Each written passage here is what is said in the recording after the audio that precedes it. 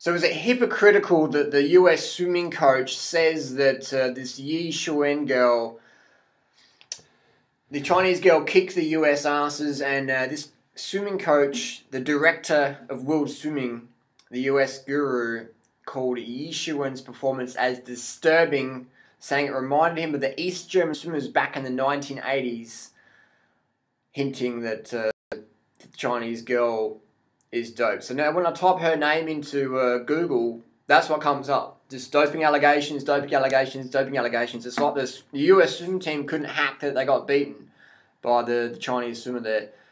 Now, correct me if I'm wrong, but didn't Michael Phelps get busted for smoking bongs? Now, Michael Phelps, he's won like, is it 15 gold medals?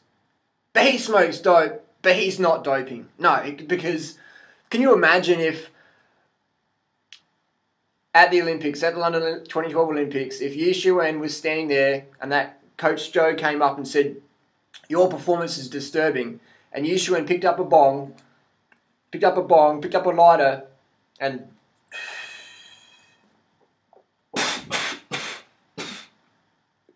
had a big toke, and said to the coach, I don't believe in taking drugs, coach. I'm against drugs. Can you imagine what would have happened then? But Michael Phelps got busted smoking dope. He's got 15 gold medals. No one says shit. A 16-year-old Chinese girl wins a medal and instantly she's doping. Yes, do I think everyone's on the hot sauce? Yes. And do I find it hypocritical that the hot sauce masters would point fingers at the Chinese and accuse them of hot saucing? I find that very hypocritical. What do you think? Do you find it's hypocritical that the hot sauce masters would accuse the 16-year-old superstar Ye Shiwen of hot saucing? Man, it's hot sauce all around the kitchen.